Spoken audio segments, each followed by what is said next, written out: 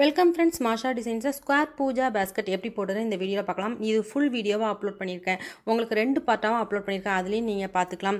இதில் மெஷர்மெண்ட் பார்த்தீங்கன்னா நானாக ஒரு அப்ராக்சிமேட்டாக எடுத்த மெஷர்மெண்ட். அதனால் வீடியோவோட எண்டிங்கில் கரெக்டான மெஷர்மெண்ட் உங்களுக்கு சொல்லியிருப்பேன். எவ்வளோ நம்ம கரெக்டாக எடுக்கணும் அப்படிங்கிறத நான் சொல்லியிருப்பேன். ஏன்னா உங்களுக்கு ஒயர் வேஸ்ட் ஆகக்கூடாது பார்த்தீங்களா, அதுக்காக தான் நான் உங்களுக்கு ஃபஸ்ட்டே சொல்லிடுறேன். அதே போல் சின்ன கூடையும் இதில் நான் போட்டு காமிச்சிருக்கேன். 2 சைஸில், ஏ சைஸ் 1, பி சைஸ் 1. இப்போ நம்ம பார்த்துட்டு இருக்கிறது சி சைஸ். அதனால் வீடியோ ஃபுல்லாக பாருங்கள். ஸ்கொயர் பூஜா பேஸ்கெட் பிளேலிஸ்ட்டில் இந்த வீடியோஸ்லாம் நீங்கள் பார்க்கலாம். சின்ன கூடைக்கான வீடியோஸ் எல்லாமே. இப்போ வீடியோ பார்க்கலாம். 15 பீஸ் ஒயர் கட் பண்ணிக்கணும். இதில் மொத்தமாக ரோஸ் கலர்லேயே கட் பண்ணிவிட்டேன், வேறு கலர் எடுக்கலை. 15 பீஸ் கட் பண்ணிடுவேன். எப்போ நம்ம நார்மல் நாட் போடுவோம் பார்த்தீங்களா, அதே மாதிரி தான் பேஸ் போடணும். ஈக்குவலாக மடிச்சுட்டு இதுக்கு ரன்னிங் ஒயர் மட்டும் நான் ஒயிட் கலரில் எடுத்திருக்கேன். ஈக்குவலாக மடிச்சுட்டு இந்த ரன்னிங் ஒயர் இருக்குது பார்த்தீங்களா, இதில் இருக்கிற ஒரு பீஸ் எடுத்து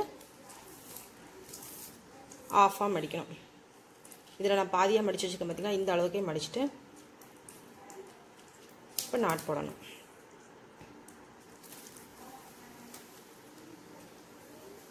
நீங்கள் சேம் கலரில் போட்டாலும் சரி தான். உங்களுக்கு புரியணுங்கிறதுக்காக நான் டபுள் கலரில் போட்டிருக்கேன். ஒரு ஒயர் பெருசாக இருந்ததுன்னா அதை எடுத்து சரி பண்ணிக்கணும். இப்படி நம்ம ஒவ்வொரு ஒயர்லேயும் அட்ஜஸ்ட் பண்ணிக்கணும் கரெக்டாக இருக்கா அப்படின்ட்டு. மிச்சம் இருக்கிற 15 ஒயர்ஸையும் இப்போ கரெக்டாக இருக்குது. மீதம் இருக்கிற 15 ஒயர்ஸையும் நம்ம என்ன செய்யணும், இதே மாதிரி நாட் போட்டு கொண்டு வரணும். இதுதான் நமக்கு சென்டர் லைன். இதை இப்படி ஒரு முடிச்சு போட்டு வச்சுக்கணும். இதை மறக்கவே கூடாது எப்போவுமே. அடுத்து செகண்ட் நாட். இதுதான் நம்ம பேஸ் போட்டுட்ருக்கோம். நீங்கள் ஒரே கலரில் போட்டாலும் சரி தான், வேறு வேறு கலரில் போட்டாலும் சரி தான். உங்களுக்கு ரன்னிங் ஒயர் தெரியணும் அப்படிங்கிறதுக்காக நான் ஒயிட் கலரில் போட்டுட்ருக்கேன். சேம் கலரில் போட்டிங்கன்னா நல்லாயிருக்கும். எல்லா ஒயர்ஸுமே நம்ம கரெக்டாக இருக்கான்னு செக் பண்ணிட்டு தான் அதுக்கு அடுத்த லைன் போடணும். இது எதுக்காகனா கூட மேலே வளரும்போது ஏற்றி இறக்கி வந்துடும். ஒரு பக்கம் அதிகமாக ஒயர் போயிடும். அதனால் நம்ம என்ன செய்யணும், எப்போவுமே செக் பண்ணிக்கணும். 15 நாட்ஸையும் 15 ஒயர்ஸ் நம்ம கட் பண்ணி வச்சுருந்தோம். அந்த 15 ஒயர்ஸையும் வச்சு 15 நாட்ஸ் போட்டோம். அதுக்கடுத்து இந்த ரன்னிங் ஒயரை நம்ம இப்போ இதை வச்சு அளந்து இந்த லைன் இருக்குது பார்த்தீங்களா, இந்த ஒயரை வச்சு நம்ம மெஷர் பண்ணிவிட்டு கட் பண்ணிடணும். இப்போ ஃபஸ்ட் லைன் நம்ம ஃபினிஷ் பண்ணியிருக்கோம். இதே போல் தான் நம்ம செகண்ட், தேர்ட் எல்லாமே போட போகிறோம். இதே ரன்னிங் ஒயர் தான் எடுக்கிறேன். இப்போ நம்ம செகண்ட் ரோ கிரியேட் பண்ண போகிறோம். ஃபர்ஸ்ட் ரோ ஃபினிஷ் பண்ணியாச்சு, செகண்ட் ரோ கிரியேட் பண்ண போகிறோம். அதுக்கு நம்ம என்ன செய்யணும், ஃபஸ்ட்டு மெஷர் பண்ணணும். ரோஸ் கலர் வச்சு மெஷர் பண்ணிவிட்டு இப்போ செகண்ட் லைன். இப்போது இந்த செகண்ட் லைன் போடுற மாதிரியே தேர்ட், ஃபோர்த் போட்டுக்கோங்க. மொத்தமாக நமக்கு இந்த பக்கமாக அந்த பக்கமாக சேர்த்து 15 லைன்ஸ் வேணும். ரைட் சைடில் 7 லைன்ஸ் போடணும், லெஃப்ட் சைடில் 7 லைன்ஸ் போடணும். செகண்ட் லைன் நான் போட்டிருக்கேன். இப்போ நம்ம ரைட் சைடில் என்ன செய்ய போகிறோம், இதே போல் ரன்னிங் ஒயரை வச்சு போட்டு கொண்டு வந்து இந்த ஒயரை நம்ம கட் பண்ணி விட்ட மாதிரி கட் பண்ணி விட்டுணும். இந்த நாட் நம்ம உழைக்கவே கூடாது.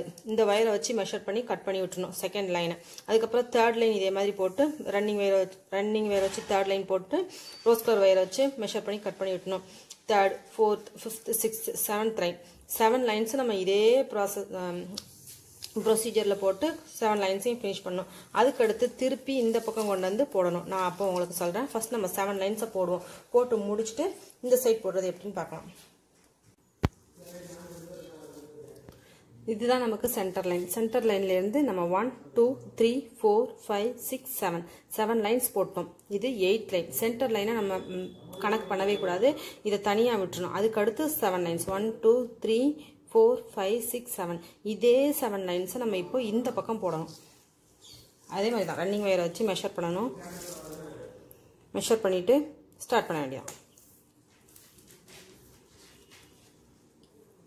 இப்போ நமக்கு 15 லைன்ஸ் வந்துடும். போட்டு முடிச்சிட்டோம்னா இந்த சைடும் 7 லைன்ஸ் போட்டு முடிச்சிட்டோம்னா 7 to 7 14 plus 1 15 lines வந்துரும்.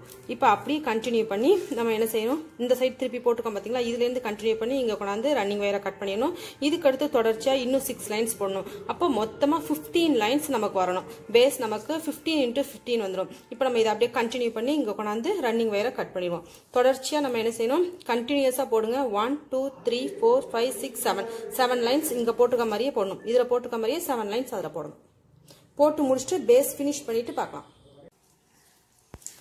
பேஸ் 15 போடணும்னு சொல்லியிருந்தேன், ஆனால் நான் 14ஓட ஸ்டாப் பண்ணிட்டேன். கரெக்டாக 14 வந்தோடனே ஸ்டாப் பண்ணிட்டேன். ஏன்னா இந்த பேஸே நல்லா அகலமாக பெருசாக இருக்குது. இதுக்கு மேலே ரொம்ப பெருசாக போட்டால் நல்லா இருக்காது. அதனால் 14 நமக்கு போதும். இந்த சென்டர் நாட்டுக்கு பார்த்தீங்களா, சென்டர்லேருந்து பார்த்தீங்கன்னா 3 6 7, அதுலேருந்து 1 2 3 4 5 6 7, இதுலேருந்து ஒரு 7, அதுக்கு அடுத்து ஒரு 7, மொத்தமாக 14 லைன்ஸ் நான் போட்டிருக்கேன். மறுபடியும் கவுண்ட் பண்ணி காமிக்கிறேன். 1 2 3 4 5 6 7 சென்டர், 8 9 10 11 12 13 14 லைன்ஸ் போட்டாச்சு.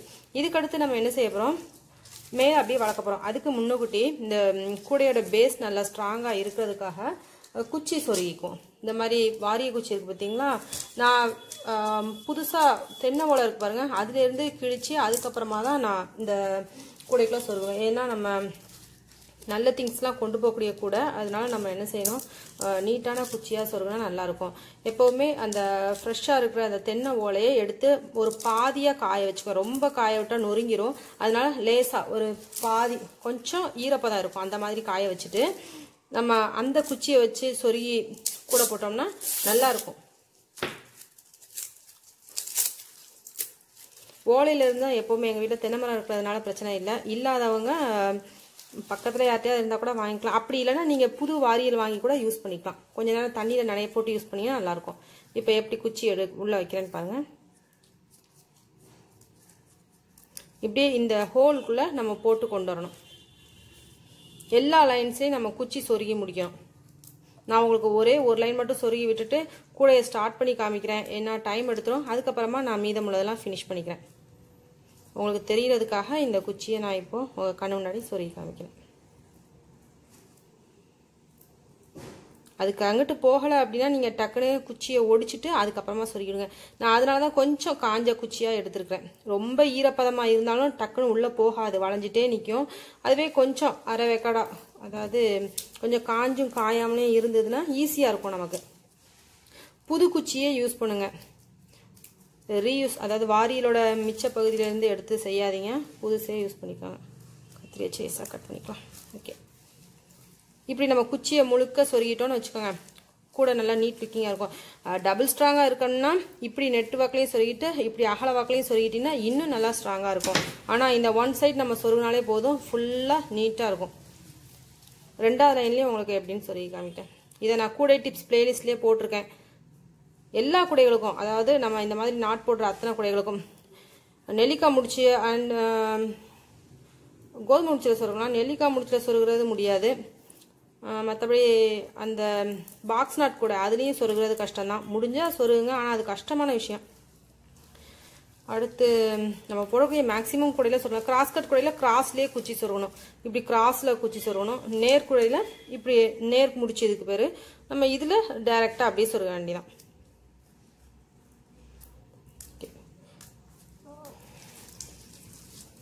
இப்படி நல்லா நீட்டாக சொருகிட்டிங்கன்னா கூட பேஸ் வளையவே செய்யாது, அப்படியே அழகாக நிற்கும். இப்போ பாருங்கள், இந்த இடம் உங்களுக்கு ஒன்று போல் நிற்கும், இந்த பக்கம் அப்படியே சுருண்டு வருது பாருங்கள். இப்போ நம்ம இதை நான் இந்த சைடு விட்டுட்டேன், ஆனால் சுருளலை பாருங்கள், அப்படியே நிற்கி பாருங்கள்.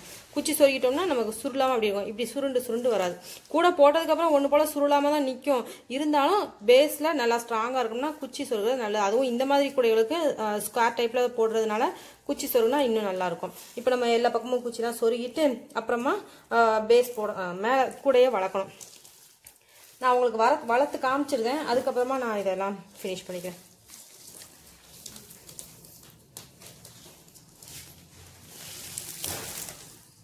இப்போ இந்த சென்டர் லைனை எடுத்துடலாம்.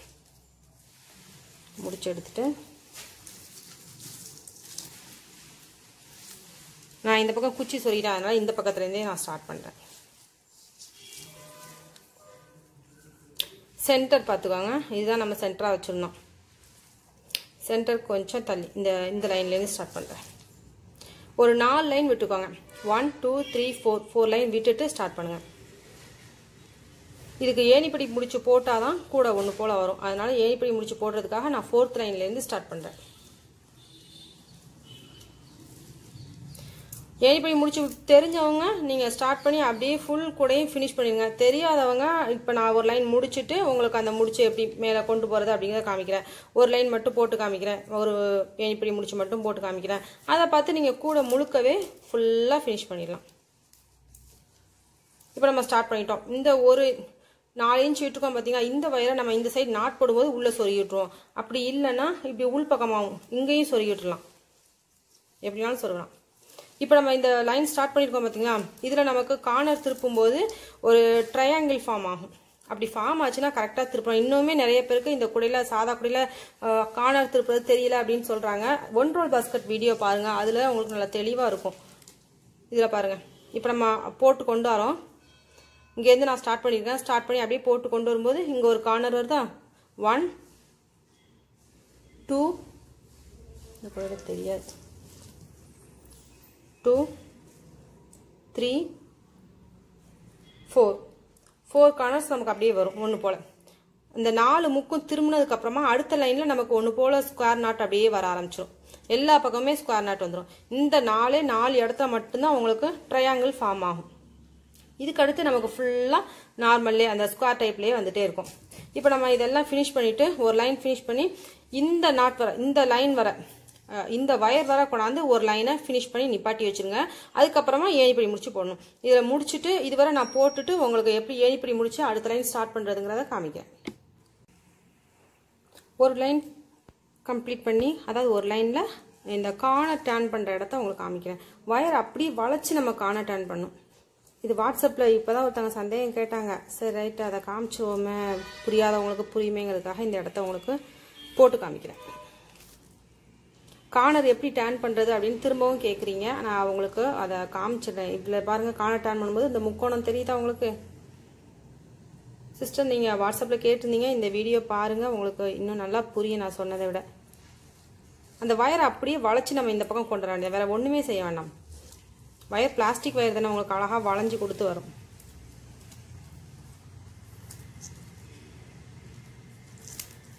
இப்போ பாருங்கள், அடுத்த பக்கம் திருப்பி வந்துட்டோம். இனிமேல் நமக்கு எப்பவும் போல் வந்துடும். இதே மாதிரி தான் ஒவ்வொரு கார்னரும் நம்ம டர்ன் பண்ணணும். இப்போ உங்களுக்கு கார்னர் டர்னிங் புரியாதவங்களுக்கு புரிஞ்சிருக்கும்னு நினைக்கிறேன். ஃபர்ஸ்ட் நீங்கள் எப்போவுமே பேசிக் நாட் பாருங்கள், 1 ரோல் வீடியோ பாருங்கள். 1 ரோல் பாஸ்கெட் வீடியோவில் நல்ல கிளியராக சொல்லி கொடுத்துருப்பேன். 3 கார்னருமே டர்ன் பண்ணுறது சொல்லி கொடுத்துருப்பேன். இப்போ அப்படியே கொண்டு வந்து இங்கே கார்னர் டர்ன் பண்ணணும், அப்புறம் கொண்டாந்து இங்கே கார்னர் டர்ன் பண்ணணும். அப்படியே இங்கே இதோட நமக்கு 4th கார்னர் ஃபினிஷ் ஆயிரும். அதுக்கப்புறமா இதுவரை போட்டு முடிச்சிடும். முடிச்சதுக்கு அப்புறமா நம்ம ஏணிப்படி முடிச்சு போடணும். ஒரு லைன் முழுக்க நம்ம ஃபினிஷ் பண்ணி அப்படியே கொண்டு வந்திருக்கோம். இந்த கார்னர் இந்த இடத்துல இருப்பாருங்க, ட்ரையாங்கிள் ஃபார்ம் ஆயிருக்கும். 1 2 3 4 சைட்ஸ் நமக்கு கார்னர் வந்துடும். இப்போ ஒரு லைன் நம்ம ஃபினிஷ் பண்ணி இப்படி நிற்கும் நமக்கு. இப்போ இந்த வயர் இருக்குல்ல, இந்த வயரை நம்ம இந்த 3 லைனுக்குள்ள சொருகி விட்டுருவோம். இந்த 3 நாட்டுக்குள்ள இந்த வயரை நம்ம ஏற்கனவே ரன்னிங் வயர் வச்சு ஸ்டார்ட் பண்ணும்போது கொஞ்சம் விட்டுருப்போம். இந்த வயரை இப்படி சொருகி விட்டோம்னா ஒரு லைன் கம்ப்ளீட் ஆகிருக்கும் பாருங்க, ஒன்று போல் இருக்கும். ஏணிப்படி முடிச்சு புரியலை அப்படின்னா நீங்கள் நேரடியாக இப்படியே நாட் போட்டு கொண்டு போயிடலாம். இது எனக்கு சரியாக வராது, நான் இப்படியே நாட் போட்டு கொண்டு போகிறேன்னாலும் கொண்டு போயிடலாம். இது சாதாரணமாக எப்பவும் போடுற மாதிரி. இப்போ நம்ம ஏணிப்படி எப்படி போடுறதுன்னு பார்க்கணும்.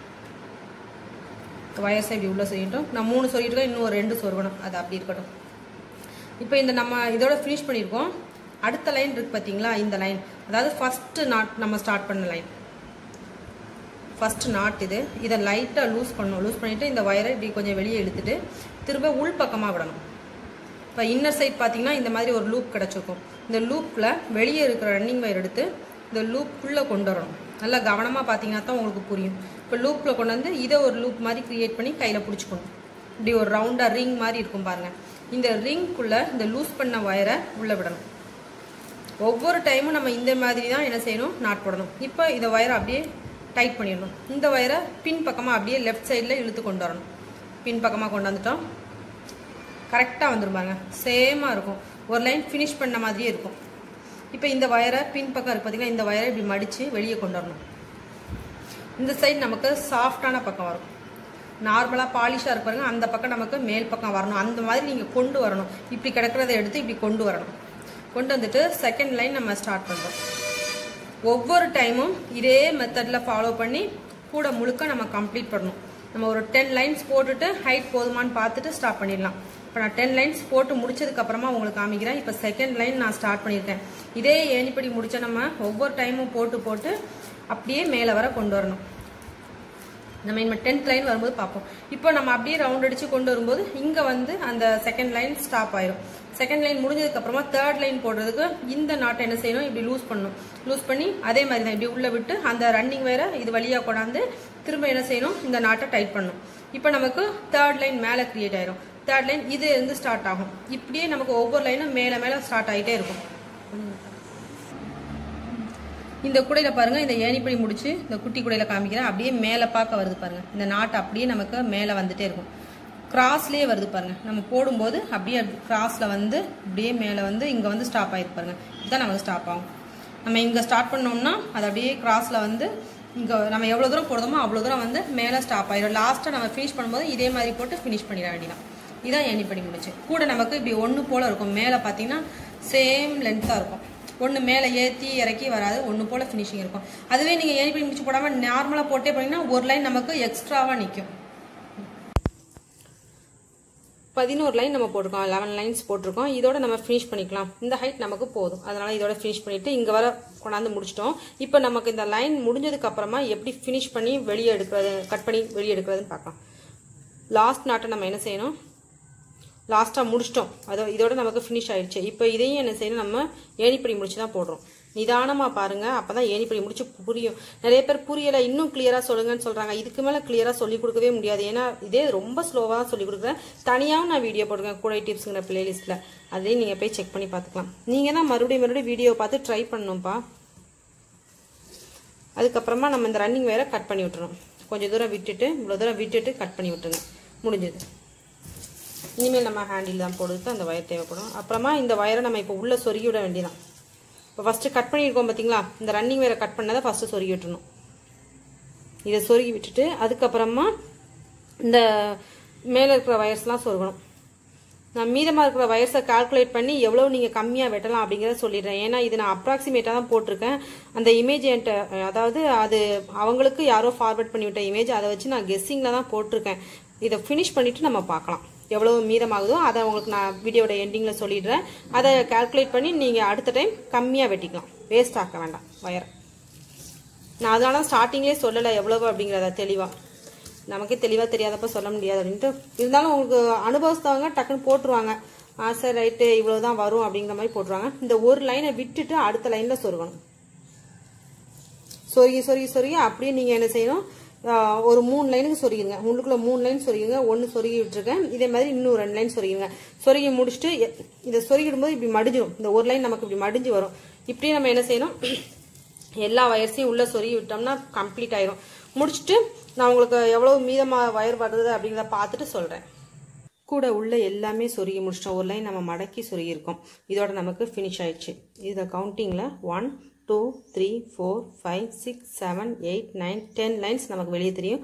ஒரு லைன் உள்ளுக்குள்ள நம்ம சொருகி விட்டுருவோம். இப்போ நம்ம ஃபினிஷ் பண்ணியாச்சு. இதுக்கு அடுத்து நம்ம ஹேண்டில் எப்படி போடுறதுன்னு தான் பார்க்கலாம். பேஸ் இவ்வளோ வந்திருக்கு நமக்கு. இதுவே நல்லா பெரிய குடையாக தான் இருக்குது. பெரிய பூஜை குடைக்கு இந்த சைஸ் போதுமானது. வயரில் நமக்கு கொஞ்சம் வயர் மிச்சமாயிருக்கு. இவ்வளவு தான் மிச்சமாயிருக்கு. ஒரு சைடுக்கு நமக்கு 1/2 அடி தான் மிச்சமாயிருக்கு. அதனால் நீங்கள் ஒரு 3/4 அடி கம்மி பண்ணி எடுத்துக்கலாம். 5.5 அடி சொல்லியிருந்தேன், அதில் 3/4 அடி கம்மி பண்ணி எடுத்துட்டிங்கன்னா இந்த கூடைக்கு கரெக்டாக இருக்கும். இப்போ நம்ம ஹேண்டில் எப்படி போடுன்னு பார்க்கலாம். 7 அடி எடுத்துக்கோங்க. 7 ஃபீட் கட் பண்ணிக்கோங்க. டேப்லனா 2 மீட்டர் கட் பண்ணிக்கோங்க. உள் வயர், இன்னர் வயர் நம்ம உள்ளே கொடுக்குறோம் பார்த்தீங்களா, இந்த வயர் நான் 5 வயர் எடுத்திருக்கேன். அப்போ தான் இந்த 4 வயருக்கு இந்த 5 வயர் ஈக்குவலாக இருக்கும். இதோட அளவு 5 ஃபீட், 5 அடி எடுத்துக்கோங்க. ஸ்கேல்லனா டேப்லனா 1.5 மீட்டர் எடுத்துக்கோங்க.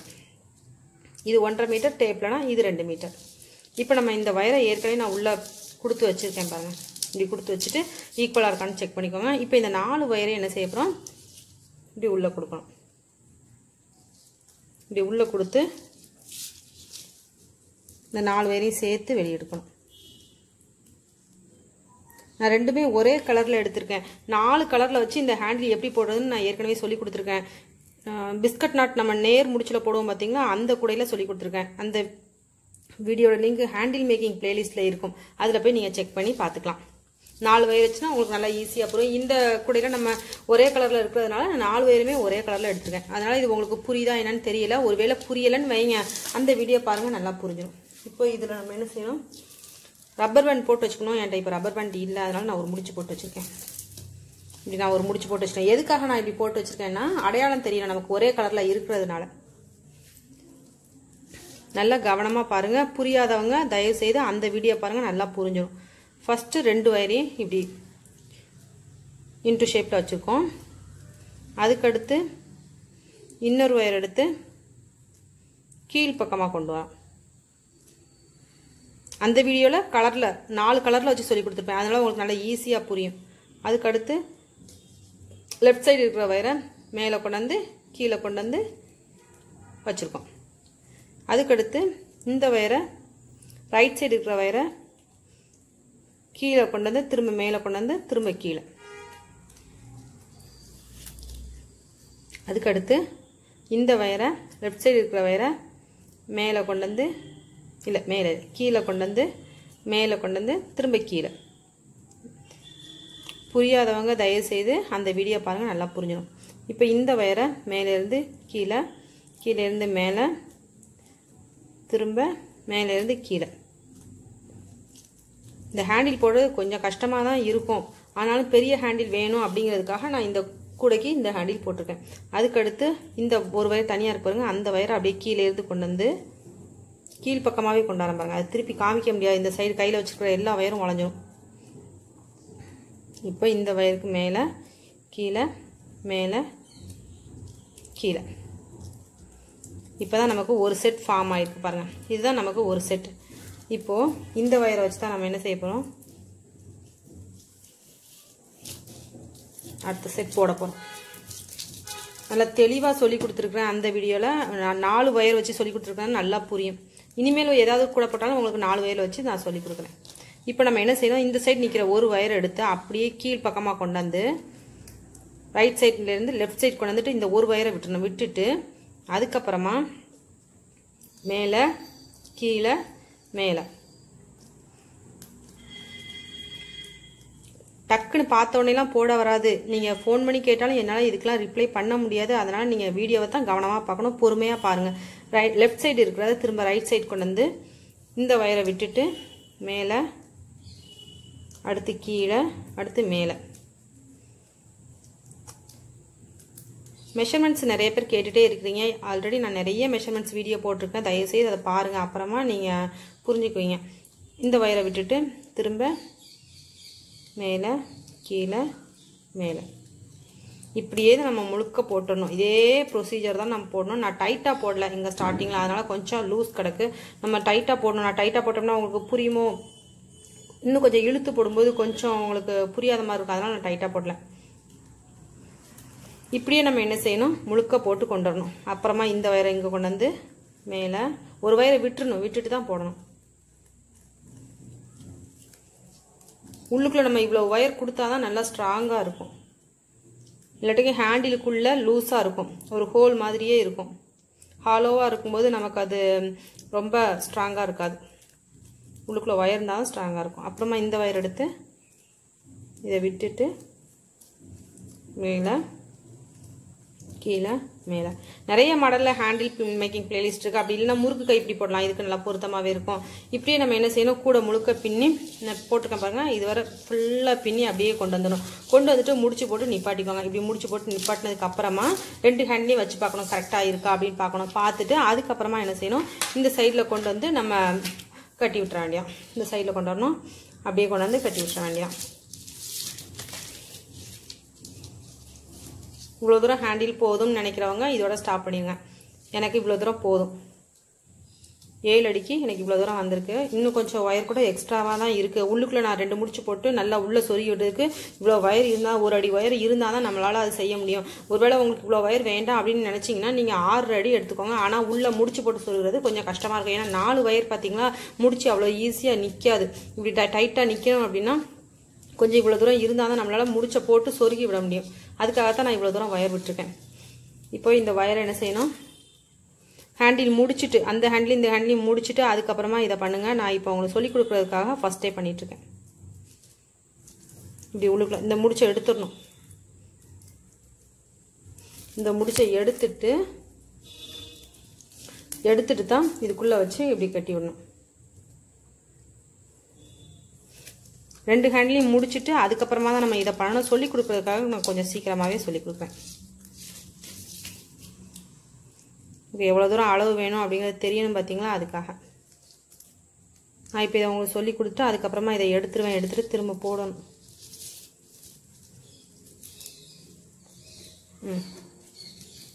இந்த உள்ளே வருது பார்த்தீங்களா, இதில் நம்ம முடிச்சு போட வேண்டியது இருக்கும். இப்படி உள்ளுக்குள்ளே முடிச்சு போட்டதுக்கு ஒயர் நமக்கு நல்லா ஸ்லாவத்தாக இருந்தால் தான் போட முடியும். தாராளமாக நமக்கு ஒயர் வேணும். ஏன்னா கார்னர் பார்த்தீங்களா போடுறது கொஞ்சம் கஷ்டமாக இருக்கும். போட்டுட்டு இங்கே இன்னொரு முடிச்சு போட்டுக்கோங்க. அது எனக்கு சரியாக வீடியோவில் காமிக்க முடியல. போட்டுட்டு இந்த ஒயரெல்லாம் இந்த இப்படியே இந்த லைனுக்குள்ளெல்லாம் சொருகி விட்டுருங்க. இந்த லைனுக்குள்ளே இந்த சைடில் இப்படிலாம் சொருகி விட்டுட்டோம் அப்படின்னா எப்படி சொருகுறதுன்னு ஒரு நாட் காமிக்கிறேன். முடிச்சு நல்லா போட்டு சொருகுங்க. நான் அதை சரியாக இன்னும் போடலை. இப்படியே உள்ளுக்குள்ளே என்ன செய்யணும், சொருகி விடணும். சொருகி முடிச்சதுக்கப்புறமா நல்லா ஒரு 7-8 லைன் சொருகி விட்டுருங்க. இப்போ நமக்கு ஸ்ட்ராங்காக இருக்கும். போட்டுட்டு அதுக்கப்புறமா மீதம் இருக்கிற எல்லா வயசையும் இப்படி சொருகி விட்டுணும். இந்த சைடு இந்த வயரை சொருகி விட்டணும். அதுக்கப்புறமா இந்த வயரை என்ன செய்யணும், இப்படி வச்சு கட்டி விட்டுறணும். இந்த பக்கத்தில் வயரை வச்சு கட்டி விடணும். இந்த பக்கமும் வயரை வச்சு கட்டி விடணும்.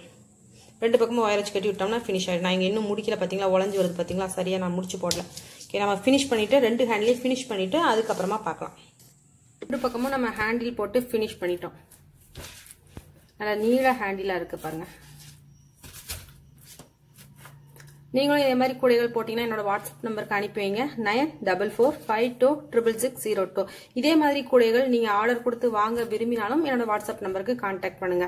இதே நம்பர் தான் 9445266602. நல்ல பெரிய கூடையாகவே இருக்கு. இதுக்கு அடுத்து சின்ன சைஸில் ஒன்று போட்டிருக்கேன். 2 பாஸ்கெட், சின்ன சைஸ்லேயே 2 பாஸ்கெட் போட்டிருக்கேன். மீடியம் சைஸ் ஒன்று, சின்ன சைஸ் ஒன்று. First A size, B size, இது நமக்கு C சைஸ், 3rd சைஸ். இது A சைஸ், B சைஸ் எல்லாமே நீங்க Pooja basket, square Pooja basket அப்படிங்கிற பிளேலிஸ்ட்ல போய் நீங்க பாருங்க. அதுல உங்களுக்கு அந்த 3 குடைகளுக்குமான லிங்க்குமே கொடுத்துருப்பேன். அதுல மெஷர்மெண்ட் கொடுத்துருக்கேன். அதாவது உங்களுக்கு தெரியல அப்படின்னா நீங்க போடணும்னு நினைச்சீங்கன்னா, போட்டு காமிக்கணும்னு நினைச்சீங்கன்னா என்னோட வீடியோக்கு கீழே, இந்த வீடியோக்கு கீழே கமெண்ட்ல சொல்லுங்க. சின்ன கூடையும் போட்டு காமிக்கணும்னா அந்த வீடியோஸ் கீழேயும் நீங்க சொல்லலாம். கமெண்ட்ல சொல்லுங்க, நான் உங்களுக்கு சீக்கிரமாவே போட்டு காமிக்கிறேன்.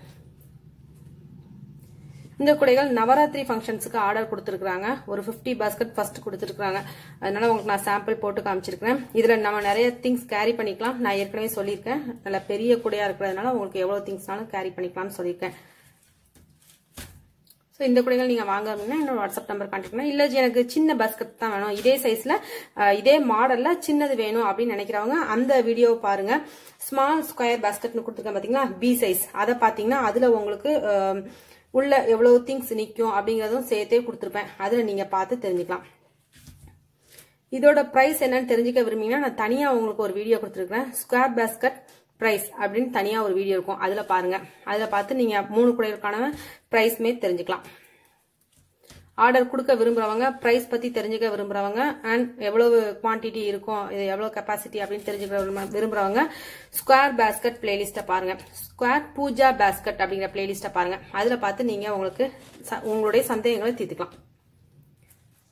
நியூ வியூவர்ஸ் சேனலை மறக்காம சப்ஸ்கிரைப் பண்ணுங்க. என்னோட டெய்லரிங் சேனல் இருக்கு, மாஷா டெய்லரிங் சேனல், அதையும் சப்ஸ்கிரைப் பண்ணுங்க. சீக்கிரமாவே நான் அதுல நிறைய வீடியோஸ் போடுவேன். இப்போதைக்கு கொஞ்சம் வீடியோஸ் போட்டிருக்கேன். வேணுங்கிறவங்க அந்த வீடியோவையும் சப்ஸ்கிரைப் பண்ணிக்கோங்க. பக்கத்தில் இருக்க பெல் சிம்பிளை கிளிக் பண்ணுங்க. நியூ வியூவர்ஸ் மறக்காம சேனலை சப்ஸ்கிரைப் பண்ணுங்க. Thank you friends. இந்த வீடியோ உங்களுக்கு பிடிக்கும்னு நினைக்கிறேன். பிடிச்சிருந்தா லைக் பண்ணுங்க, உங்க ஃப்ரெண்ட்ஸ்க்குலாம் ஷேர் பண்ணுங்க. Thank you friends. ஆர்டர் பண்ண விரும்புகிறவங்க அந்த சைஸ் சொல்லி ஆர்டர் பண்ணுங்கப்பா. அப்போ தான் எனக்கு கொஞ்சம் புரியும். ஏன்னா கொஞ்சம் தான் சைஸ் வேறுபாடு வரும். அதனால் ஏ சைஸ் பி சைஸ்னு சொல்லி ஆர்டர் பண்ணுங்கள். வாங்க விரும்புகிறவங்க சீக்கிரமாகவே ஆர்டர் பண்ணுங்கள். அப்போ தான் நாங்கள் சீக்கிரமாக உங்களுக்கு டெலிவரி பண்ண முடியும்.